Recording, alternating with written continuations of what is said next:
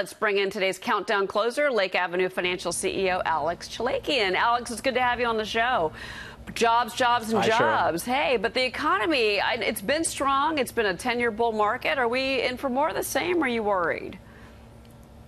Well, the way I describe the economy these days, it's kind of like a healthy 80-year-old. In one sense, they're healthy, but on another sense, they ain't getting any younger. So this 10-year bull market is going to slow down eventually. And we saw the numbers from employment today, and I'd love to talk a little bit more about that. All right. Okay. Well, though, I do want to get your idea on the economy. Also, that you talk a lot about automation, and I find this fascinating, that you say that one of the things that's going to be a risk to jobs, and this makes sense, is that we are going into the age of AI and robotics. But there's an investment play in that, correct?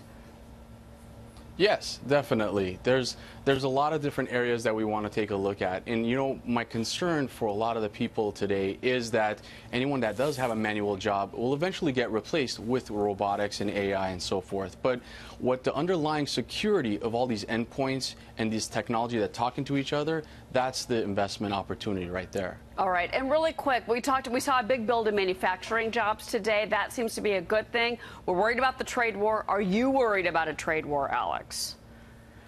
Well, if the Fed is worried, we're worried. We definitely have to take this into consideration.